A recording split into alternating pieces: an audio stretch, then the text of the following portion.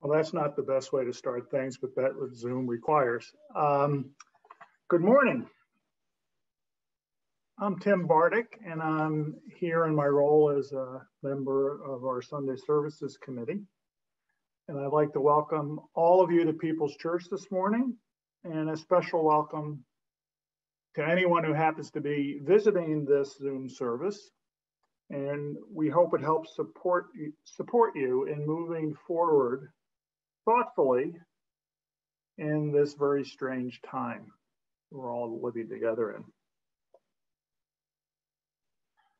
People's Church is a member congregation of the Unitarian Universalist Association. We're part of a long tradition of liberal religion. Among other things, liberal religion believes that religion begins with a sense of wonder at what we do not know. A truly liberal religion recognizes that there are some truths in our lives about which we cannot speak with words. And for these truths, we must be comfortable with the creative silence while still having faith enough to move forward and take right action. So our presenter today will be Megan Reynolds. Megan is an attorney. She's a court administrator, and she's a survivor of having 4 teenagers at home during last year's remote school year, a remarkable accomplishment. She and her family have been members of People's Church since 2010. Welcome to Megan. We look forward to hearing from you a little later. And now we'll go to our opening song.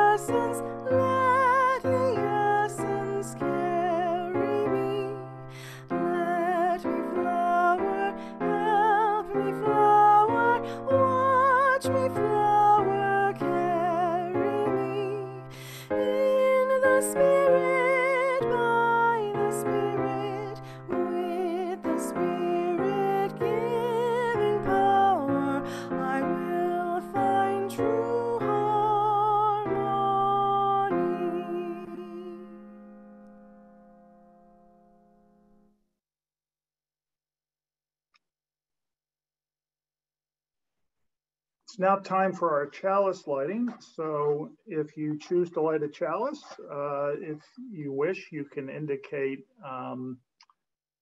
in the chat that you're lighting a chalice in whatever community you wish to identify.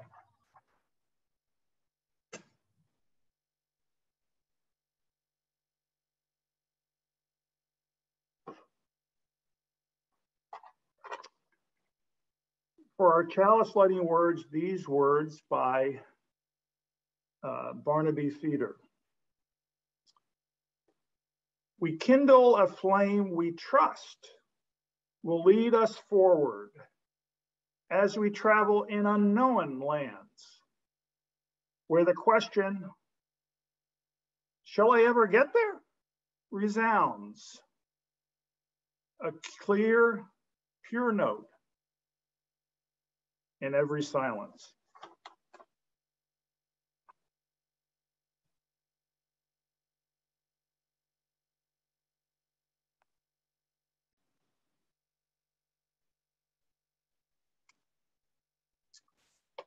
As you heard, Zoom has announced to everyone that we're resuming recording, and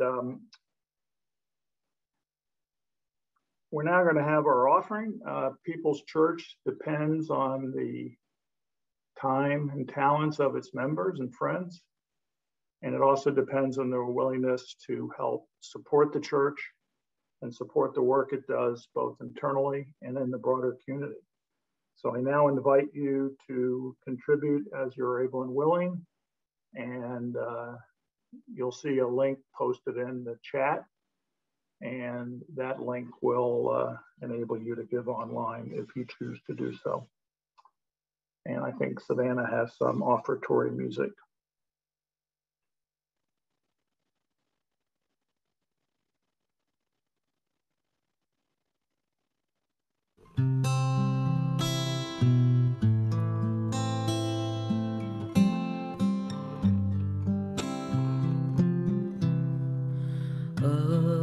Abide with me, fast falls the eventide,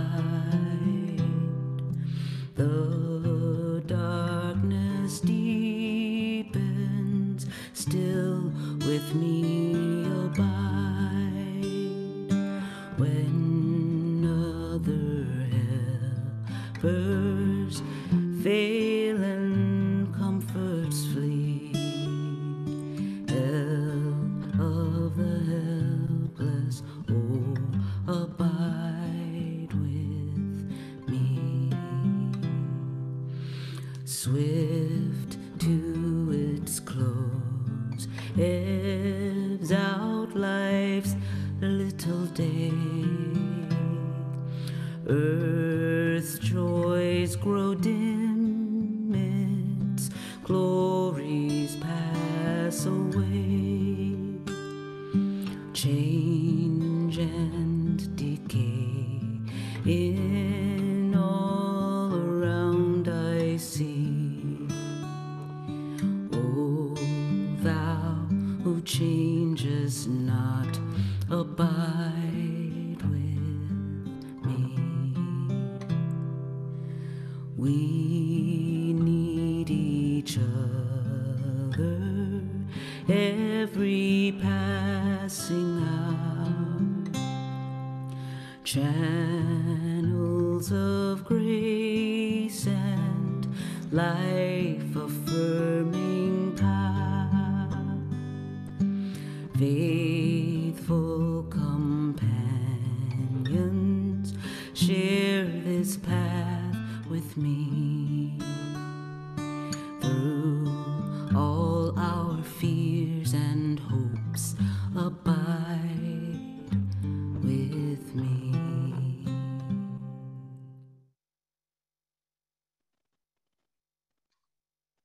If you could join me in reading the words for giving thanks, which will be posted in the chat. For the countless gifts we each have been given, gifts of life, gifts of love, gifts of sustenance. We bring these small portions to share in the works of love, which none of us can accomplish alone.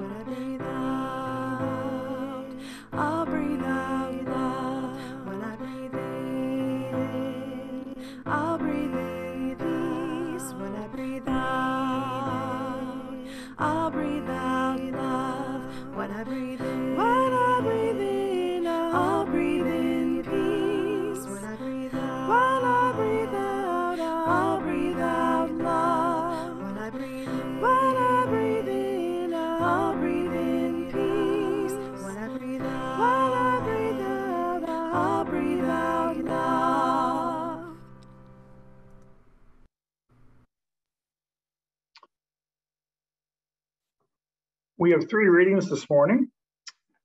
The first is by Wendell Berry, poem How to Be a Poet, and he subtitles it To Remind Myself. Make a place to sit down. Sit.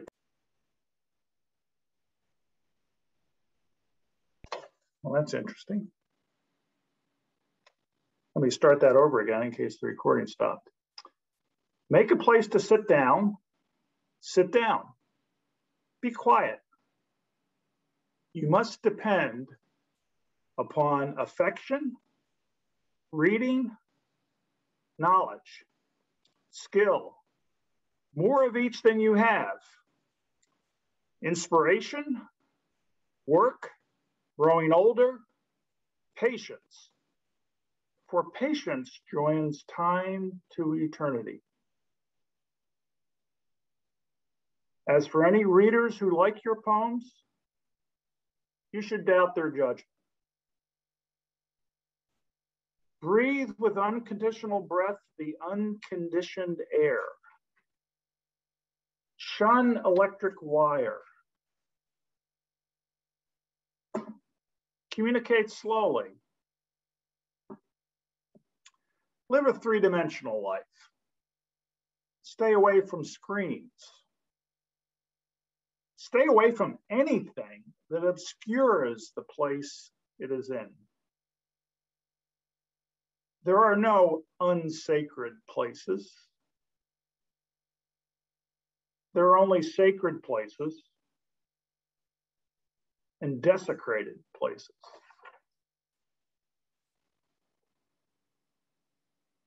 Accept what comes from silence. Make the best you can of it. Of the little words that come out of the silence like prayers, prayed back to the one who prays.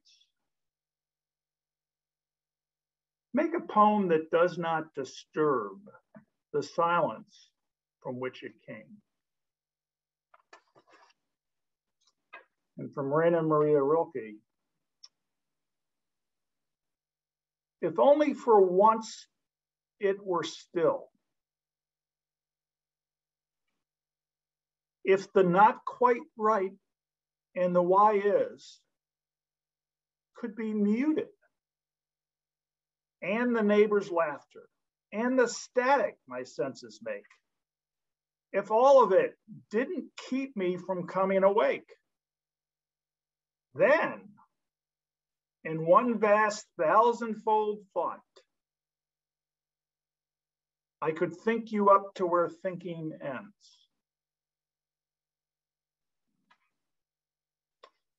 I could possess you, even for the brevity of a smile, to offer you to all that lives in gladness. And finally, some words that are attributed to the Buddha and are said to have been the Buddha's statement to his son, Rahula. Whenever you want to perform a verbal act, you should reflect on it. This verbal act I want to perform, would it lead to self-affliction, to the affliction of others, or to both? Is it an unskillful verbal act with painful consequences, painful results? If on reflection, you know that it would lead to self-affliction, to the affliction of others, or maybe to both, it would be an unskillful verbal act with painful consequences, painful results, then any verbal act of that sort is absolutely unfit for you to do. But if on reflection you know that it would not cause affliction, it would be a skillful verbal act with happy consequences, happy results, then any verbal act of that sort is fit for you to do. While you are performing a verbal act, you should reflect on it. This verbal act I am doing, is it leading to self-affliction, to the affliction of others, or to both?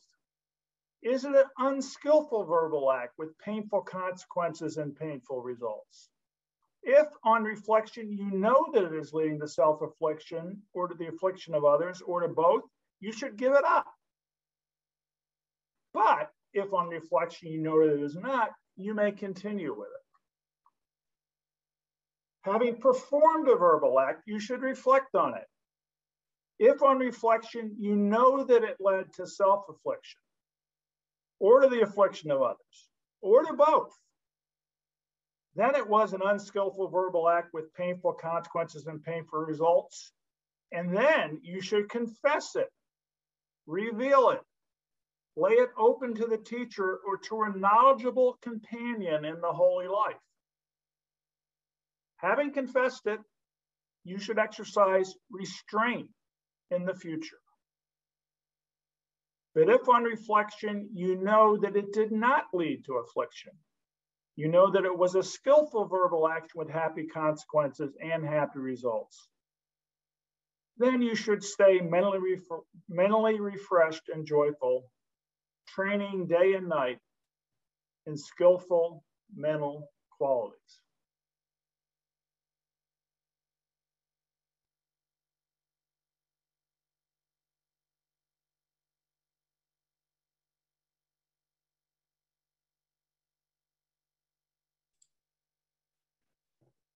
Good morning. I'm Megan Reynolds. Thank you for being here this morning. I wanted to start by saying that I know the title of my speech is a little bit odd, so I wanted to explain how I worked my way through to giving the talk the title that I did. The real truth is that as this day was approaching, I had a lot of apprehension about how skillful any verbal act I might make would be. And I didn't really know what to offer. I didn't feel particularly worthy to give a talk on any given topic at this time when I feel so profoundly uncertain. And I didn't want to fake my way through it to this audience. So it's been an exhausting year, and maybe I've lost some self-confidence that anything I have to say could matter very much or be of benefit to others. And I feel quieter and more humble than in other periods of my adult life where I may have been excited to be asked to speak, especially to this audience of people's people. A good friend encouraged me to try this anyway and reminded me that many other people could be feeling something similar. When we went into quarantine in March of 2020, many of us went through a manic cycle of Zoom cocktail parties and Zoom book clubs and Zoom Sunday extended family meetings. My alma mater even had a Zoom reunion dance party that was as awkward as the real thing and nowhere near as fun. Then a few months into it, when it became clear that this whole thing wasn't going to end anytime soon, most of those Zoom dates fell off the calendar, at least for me. Keeping on top of remote work and remote school for my kids became about all that I could deal with, and that's the feeling I had from most of my friends as well. I became content to be more quiet and shift my attention to those acts of service that were necessary and kept my family comfortable and well-fed and attended to as best as I could. If you didn't have any interest in what I was cooking that day or how cute my dog is, I really probably had nothing to say to you. The great John Prine said in Angel from Montgomery, how the hell can a person go to work in the morning and come home in the evening and have nothing to say? But I was working right where I am sitting right now. So that feeling was very prevalent in that time period. And that's when I saw the New Yorker cartoon that was in the order of service, and that I sort of took inspiration from today. For those who may not have seen it, I'm just going to put it up for a second.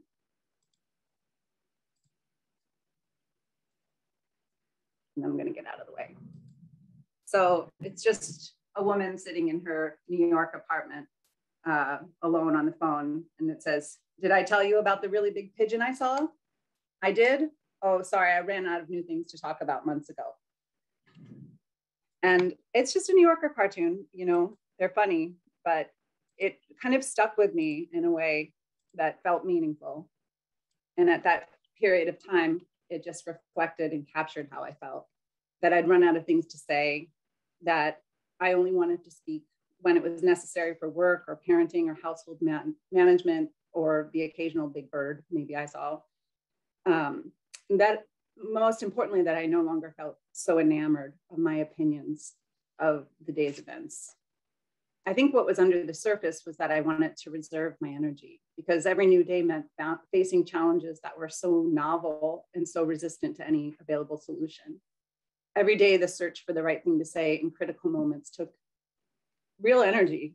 And like today's reading by Rilke, the not quite right and the why, and especially the static that my senses make and the static that the senses of the people around me make was so loud.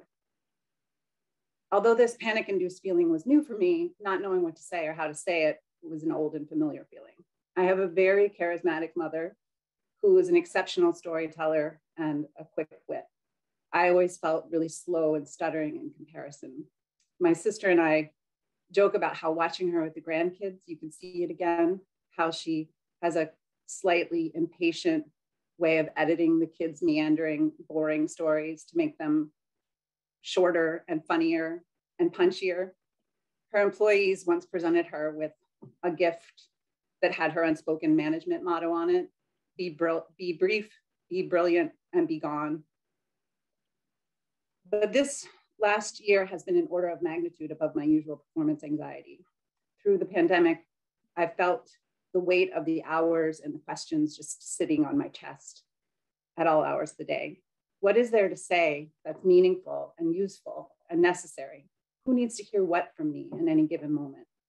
How do I make myself emotionally available to my loved ones hour by hour, minute by minute? How do I convey what they most need to hear from me? And what can I say that's most needed to fill in each subsequent wave of this seemingly never-ending crisis?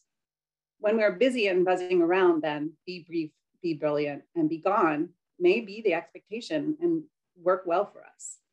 But the pandemic has been a time of never being gone from each other, or very, very infrequently, and needing to fill many, many hours of togetherness, hopefully in meaningful and nourishing ways. My daughter, Rosie, who had just turned 12 when the lockdown hit, is now almost 13 and a half. This has been such a lonely time for her. And one of my memories I think I'll always have of the pandemic is her coming in the middle of the day, and I'm working and she's taking a break from school, and she would just sigh and say, so,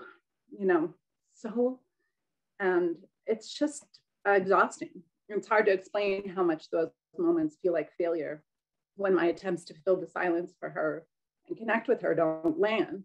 And when she wanders back to her room alone and clearly and justifiably dissatisfied with the state of the world in 2020 and 2021, the quiet sound of her door closing, echoing through the quiet house, is for me the saddest sound of the pandemic.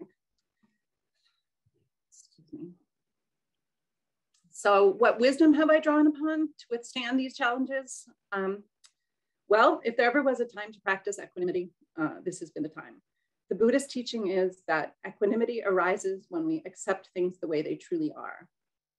When presented with the next thing that feels too hard to manage, we can stop ourselves from reacting with, and now this, and change it energetically to, and now this.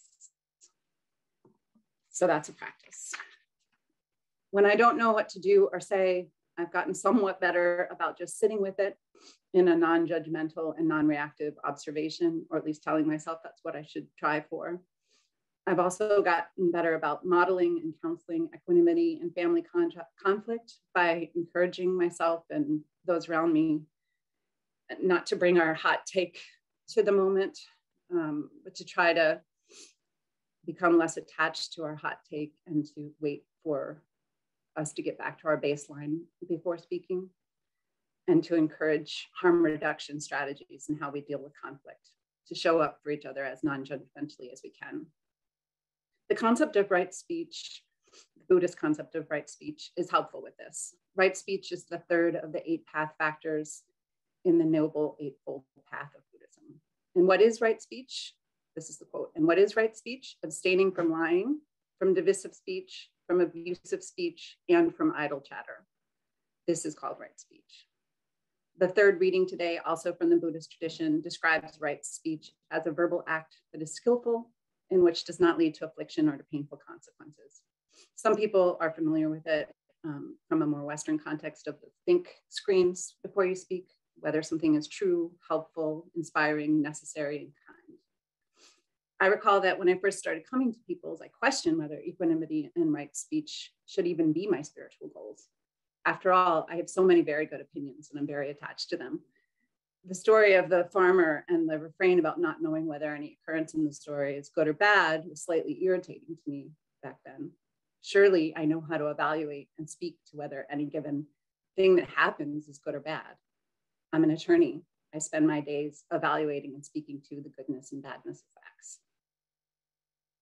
But the pandemic has been extremely humbling. The Trump era had already worn me into exhaustion about how much there was to react to and opine about on any given day. And then here comes the pandemic and the insurrection and the avalanche of politicized misinformation, and exhaustion for, I think, all of us has hit new levels. Audre Lorde famously said, "Your silence will not protect you." And that is absolutely true in relation to abuse of power and systems of oppression. Silence can also absolutely be a form of violence in interpersonal relationships. But silence does offer certain protections from certain destructive habits of mind. Self-centeredness, ego, delusions of grandeur, spite. Erring on the side of silence while fighting against those impulses can save a person, save a relationship, and save a family. Even better than silence is right speech. Being mindfully selective about what I say in moments of interpersonal conflict feels like the highest goal I can reach for. I'm someone who has historically jumped in to solve problems when someone shares them with me. If I give in to my first impulse, it would be to tell someone what they did wrong or right and how to fix it. But those verbal acts, especially when they're not invited, as I've been given an opportunity to learn from over and over, are not skillful, and they definitely cause affliction and unhappy consequences. I live with 4 teenagers, and I've learned a lot about watching their reactions. It's good information, and it makes me think twice in believing I can improve upon the silence. Also, the pandemic has brought me up short. What advice can I actually give them about how to endure a school year and a half shut up in their rooms? There's no fix right now. Just endurance and equanimity and trying to make life as bearable as possible in our shared space. And so, as far as the future, I hope to keep working on right speech and right action for my family and others around me to make them feel good and understood and nourished and loved. And if that makes me a quieter person, then so be it. I've learned that people will forget what you said, but people will never forget how you made them feel. This quote is often attributed to Maya Angelou, but I read it's not actually her quote, which is kind of ironic. In any case, it's true no matter who said it. However long this pandemic lasts, may we continue to bear up under it with as much equanimity as we can muster, with as much faithfulness and quiet encouragement of those we love. May we use the opportunities we have to use our words to comfort and heal and hold each other up. May it be so. Thank you. So the next part of the service that I'll introduce now is the questions for sharing and listening. These are questions that may fit well from what I just shared and maybe guides to discussion for yourself. We're going to be broken out into smaller groups through Zoom, through the magic of Zoom, for about 10 minutes, and then we'll return to the main group. I'll read the guidelines for discussion and then I'll read the questions before we go in. So the guidelines for discussion are please speak the truth as you understand it. And then to avoid inhibiting the flow of discussion, do not comment on others' comments and sharing until everyone has had a chance to do some initial sharing. So these are the questions. How, if at all, has the pandemic changed your understanding of what the world needs most from you? And how do you practice, or how could you start practicing right speech? Thanks. You'll see something popping up to ask you to join a breakout room.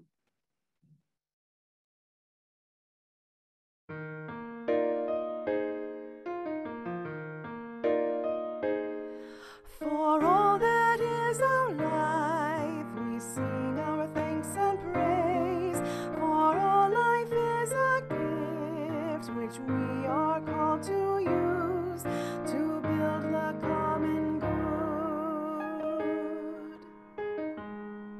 and make our own days glad.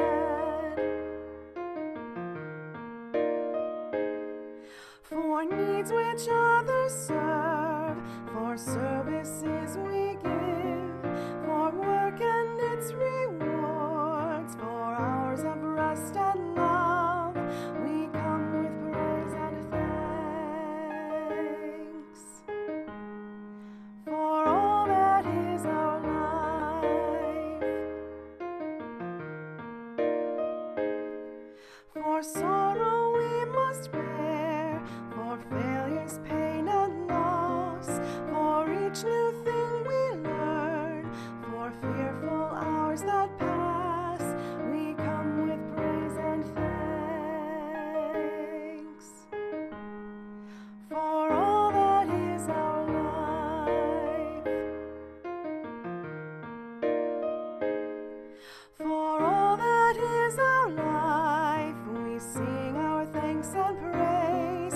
For all life is a gift which we are called to use to build the common good and make our own days glad.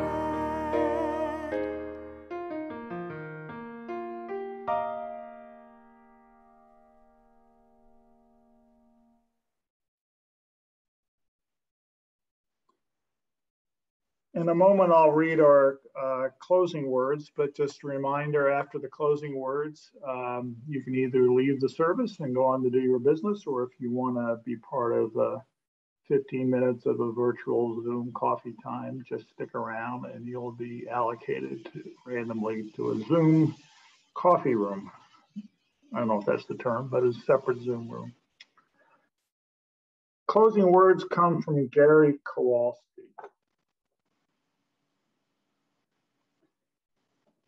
Go in peace, speak the truth, give thanks each day, respect the earth and her creatures, for they are alive like you. Care for your body. It is a wondrous gift. Live simply. Be of service. Be guided by your faith and not your fear. Go lightly on your path. Walk in a sacred manner. Amen. So, as I said again, if you wish to stick around for a virtual coffee hour, do so. And if you want to instead leave, please feel free to do so at this time.